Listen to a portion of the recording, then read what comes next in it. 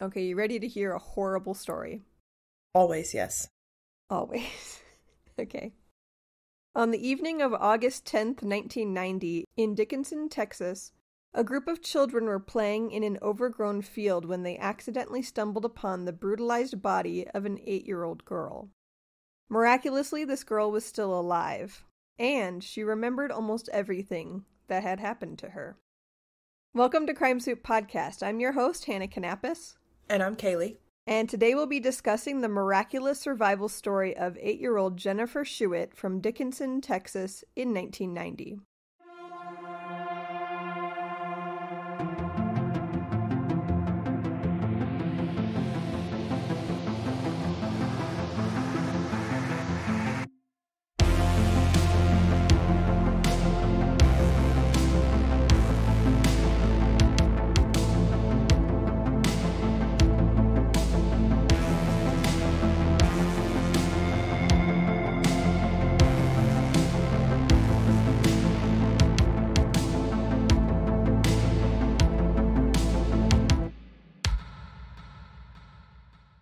Please be aware we will be discussing elements of child sexual abuse, although not in graphic detail, but please skip to another episode if you need to.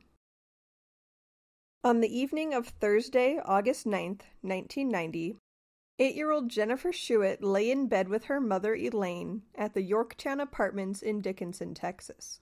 However, as little kids often are, Jennifer was restless that night and kept accidentally kicking her mom in her sleep. Annoyed by this and needing to wake up in a few hours for work, Elaine told her daughter she needed to go back to her own bedroom that night about 2:30 a.m. Jennifer remembers returning to her bedroom that night, but instead of going back to sleep right away, she turned on her bedside lamp and fell asleep after reading some books. The next thing she remembered was waking up in the arms of a strange man as he ran with her down a sidewalk. She tried to scream, but he covered her nose and mouth with his hand. That's crazy that she didn't wake up during, leaving the house or anything. Was she drugged? Anyway, sorry, continue. I mean, it was really early in the morning, so she was just sleepy. Also, think about when you were a kid, your parents would just kind of scoop you up and move you around the house. That's true. And I'm usually sleepiest, super early in the morning, like that, for whatever reason. Yeah. The strange man then placed Jennifer in his car and drove away with her on his lap, telling her that everything was going to be okay and that he was an undercover police officer. Eventually, they pulled into a familiar location, the parking lot of her elementary school where Jennifer had just finished the 2nd grade.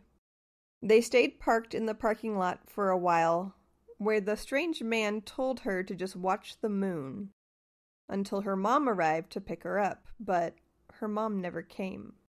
It was during these moments in his car that the strange man seemed obviously jittery and talkative, telling Jennifer that his name was Dennis, not realizing that this little girl was memorizing everything she could about his face, what he was saying, what was in his car, and where they were driving. Jennifer has said years later that this time spent in the parking lot of her elementary school seemed like Dennis was psyching himself up for what he intended to do to her. They then drove a couple blocks away, down a gravel road, and ended up at an overgrown field. This is when Dennis attempted to strangle her. Jennifer remembers blacking out only to regain consciousness as Dennis was dragging her by her ankles into the overgrown field. He dropped her legs, walked away, and she heard his car door slam shut before he drove away, leaving her in the dark field. She tried to scream for help, but no sound came out of her mouth. She tried to lift her head, but couldn't find the strength. She managed to throw her right hand up to her throat, which is when she felt the gaping wound in her neck. Dennis had slit her throat. But Jennifer didn't die. She remembers the sun coming up that day, and the clouds moving in the sky as she lay in that field, feeling powerless, not able to scream for help. She drifted in and out of consciousness as more and more blood drained from her little 45-pound body, surprised each time that she woke up and found that she hadn't died yet. She remembers ants crawling all over her body and painfully biting her. The most torturous part of her experience, however, was that she was close enough to the road that she could see cars coming and going nearby, but she couldn't get their attention in any way. Back at her apartment, Jennifer's mother awoke about 7:30 a.m. to find her daughter missing and Jennifer's bedroom window ajar, and she contacted the police. While police were the ones tasked with finding Jennifer, it was actually a group of children that accidentally stumbled upon her in the field. Jennifer laid powerless in that overgrown field for 14 hours.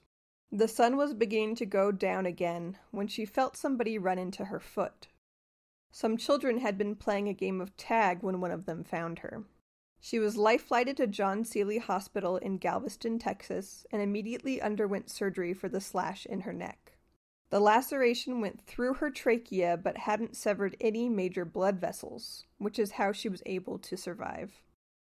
Doctors noted that in addition to the laceration in Jennifer's neck, she also had trauma to her face and had been sexually assaulted. A lot of the blood vessels in her eyes had broken from the multiple times Dennis had attempted to strangle her.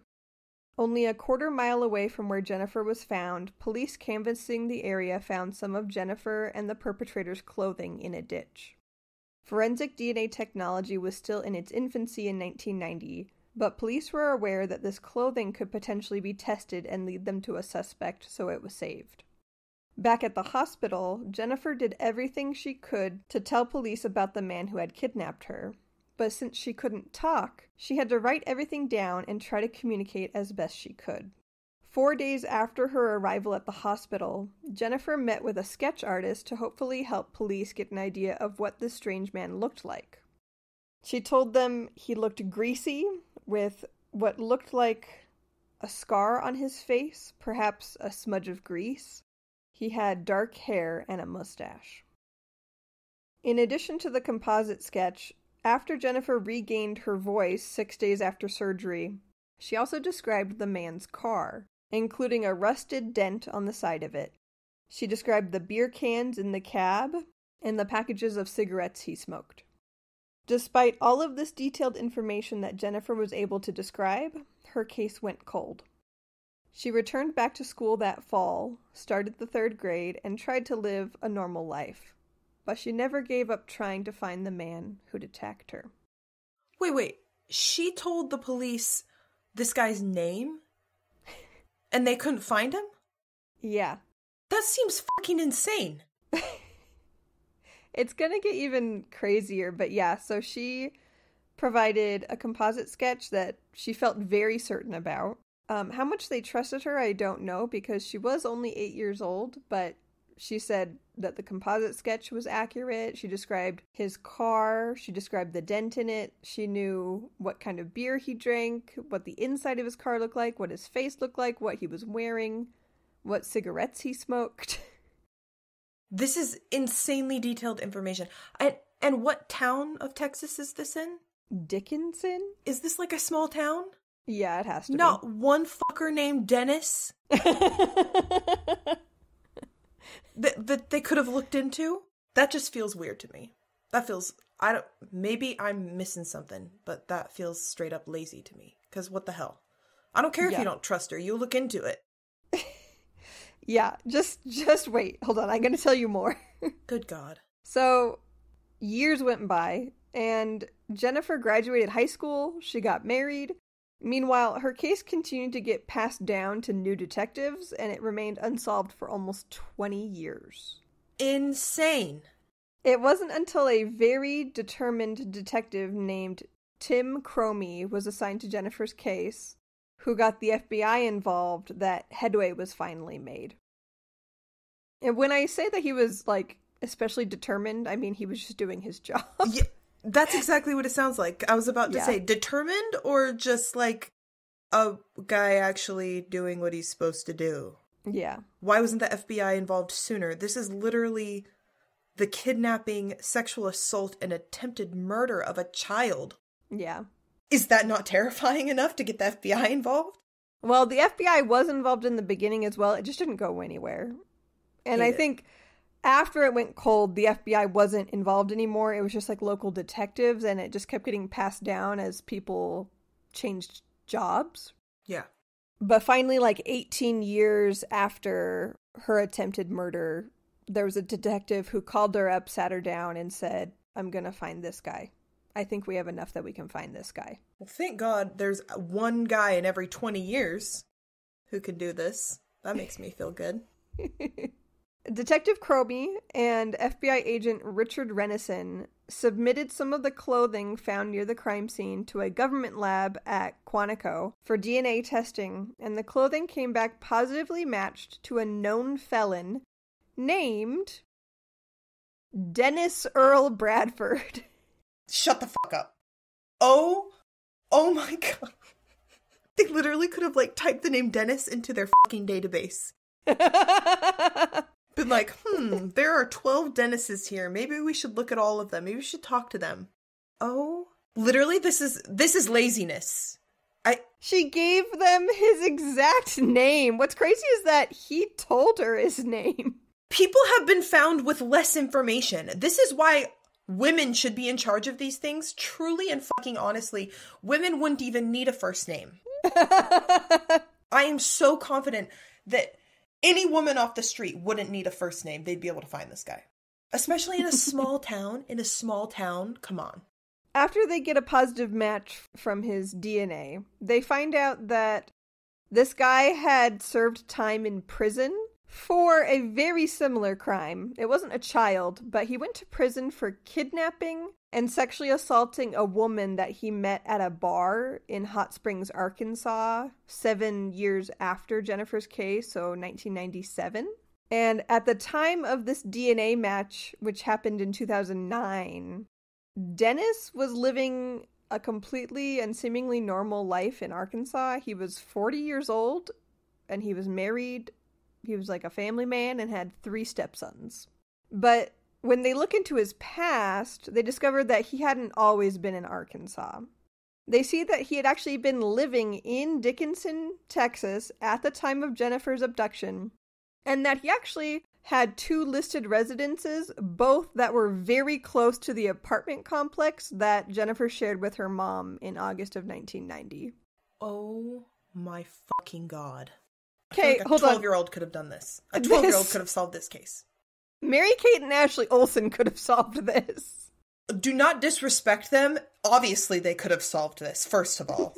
No, like, no question.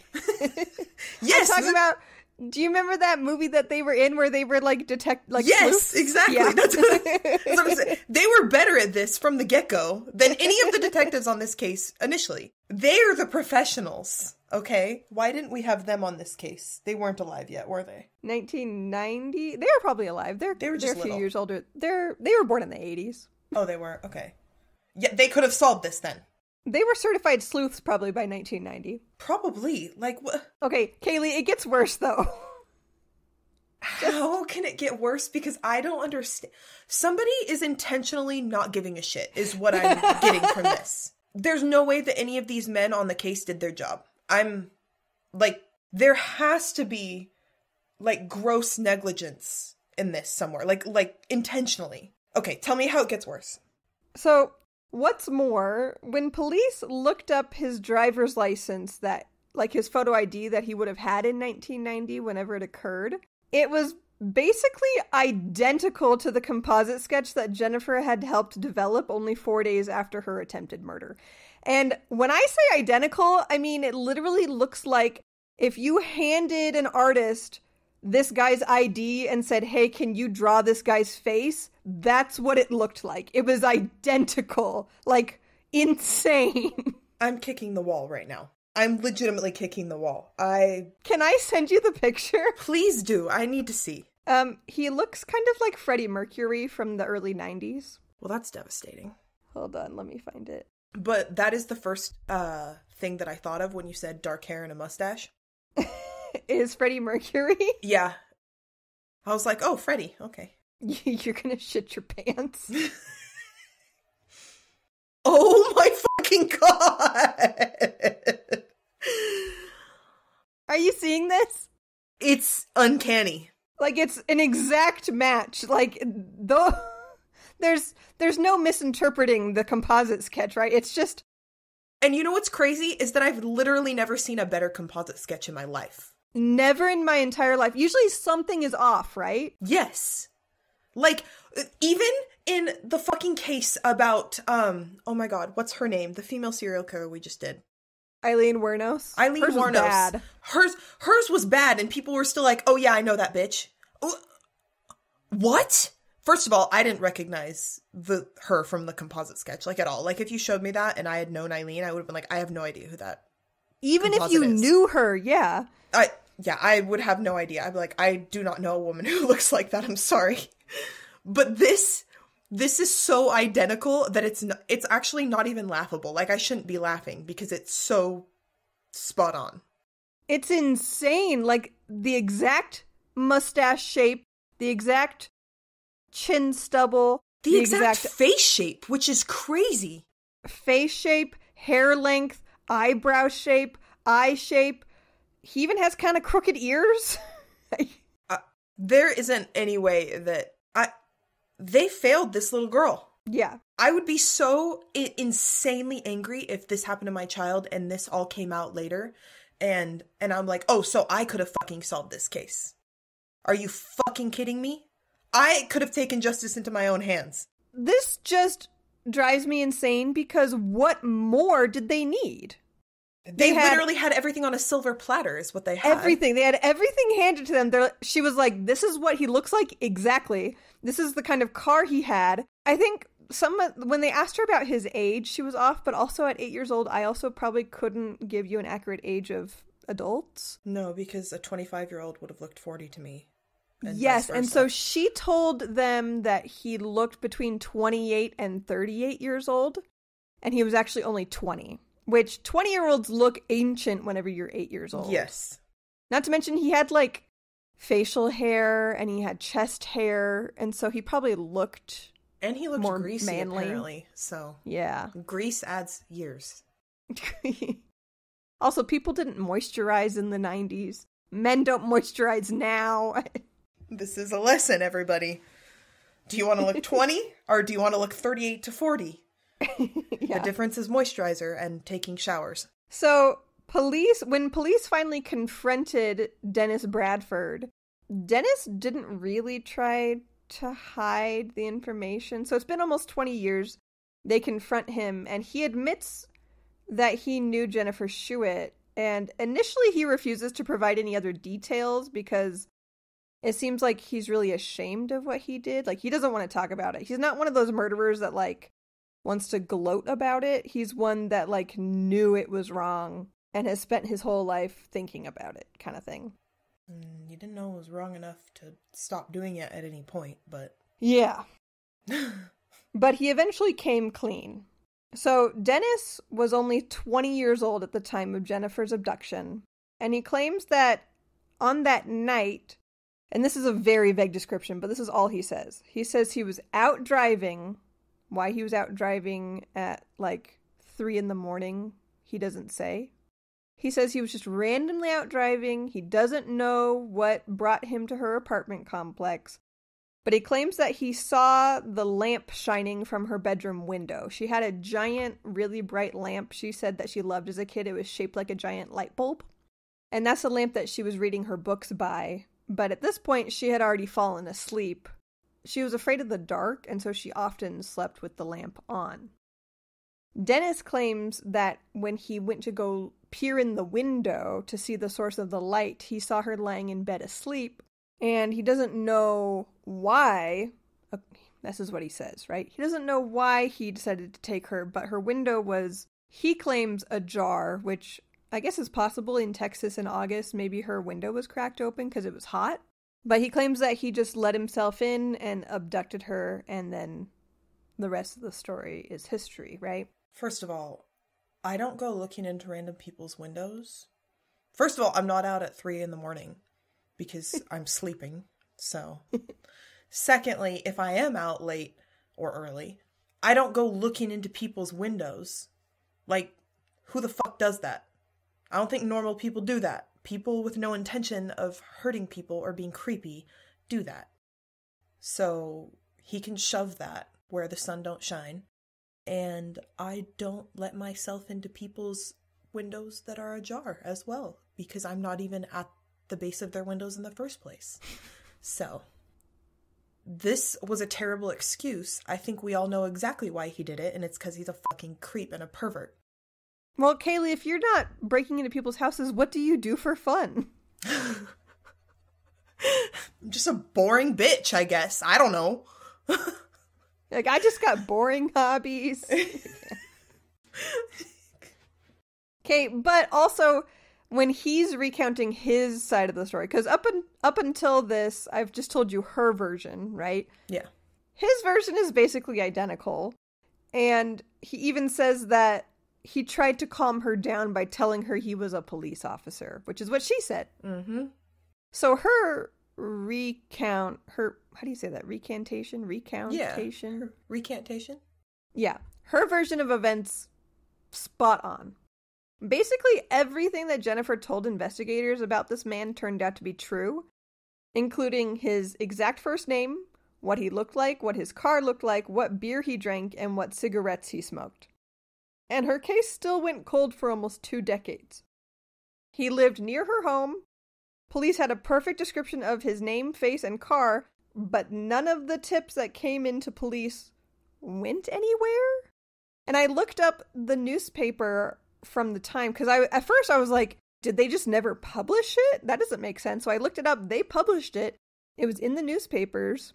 And like I said before, she got his age wrong and said he was much older. But you know what I couldn't find in any of the published articles about the case?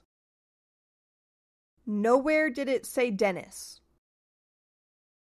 So she told investigators that the man had told her his name was Dennis.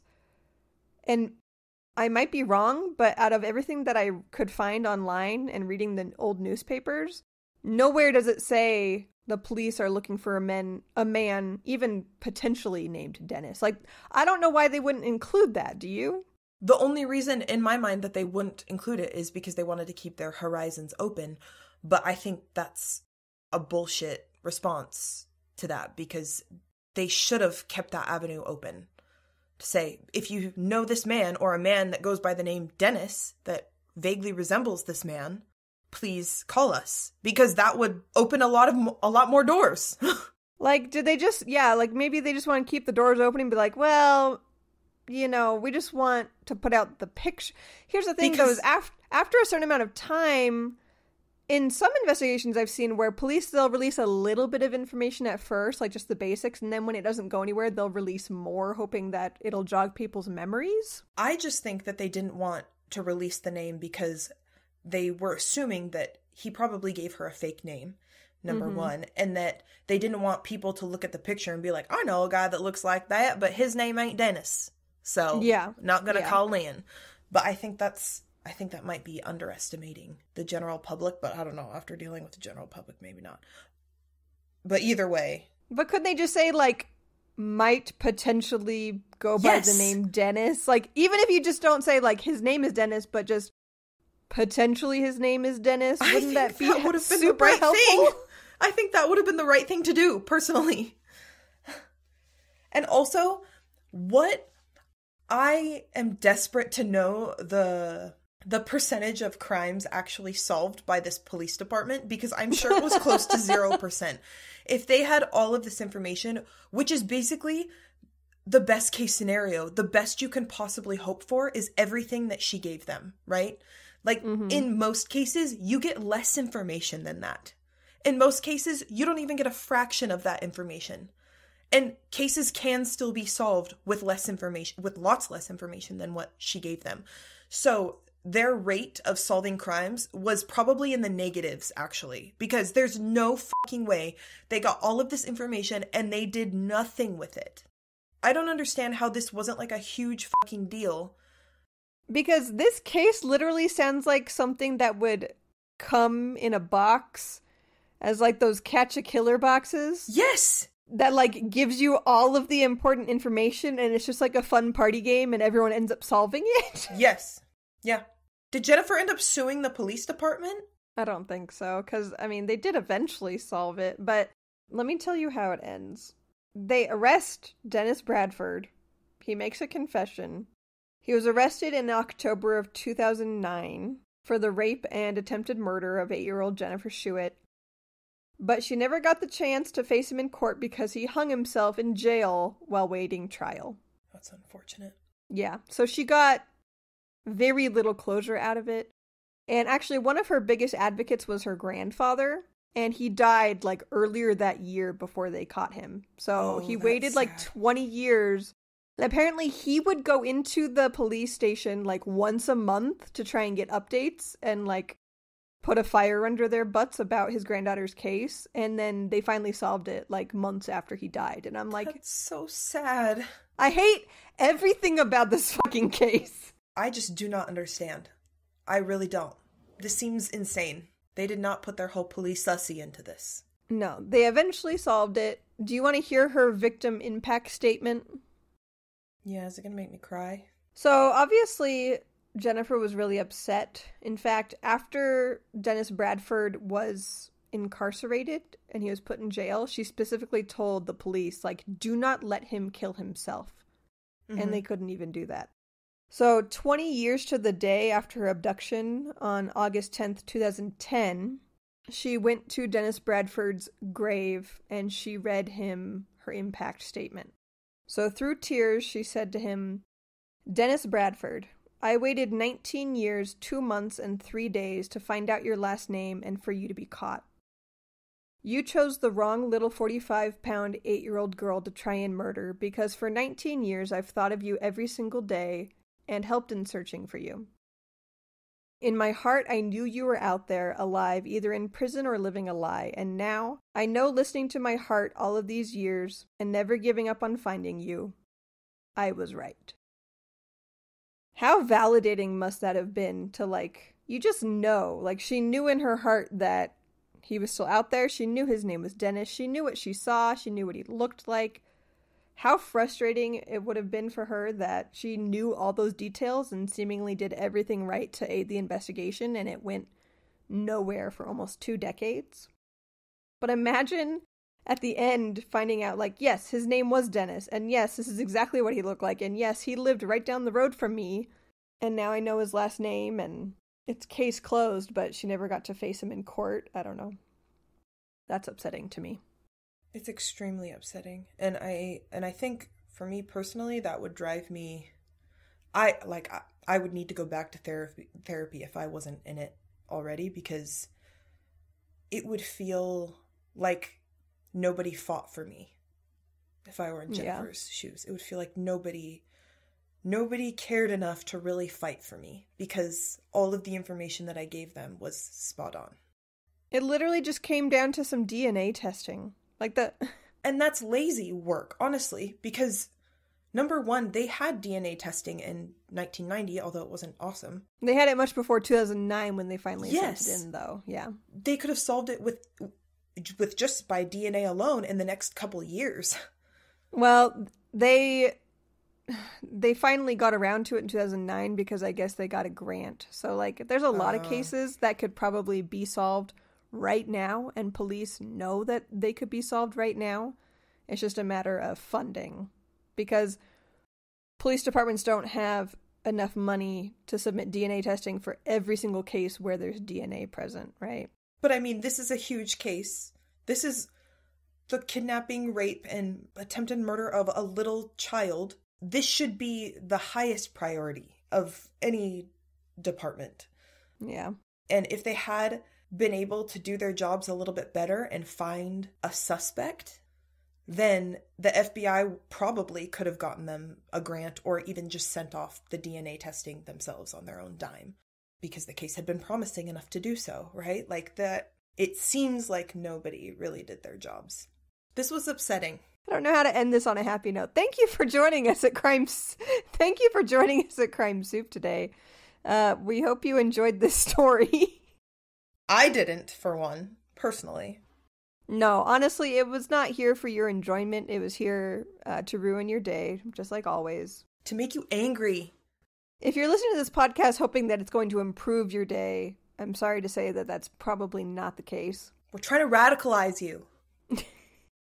Shh, Kaylee, don't tell them that. But if you'd like to tune in next Tuesday, we're going to have an all-new story. Crime Soup is also on social media. You can find us on TikTok, Instagram, Facebook, YouTube, you name it. We also have a website, crimesouppodcast.com, where you can buy Crime Soup merch, and you can also listen to all of our past episodes. Again, we'll see you next Tuesday. Stay safe, and bon appetit!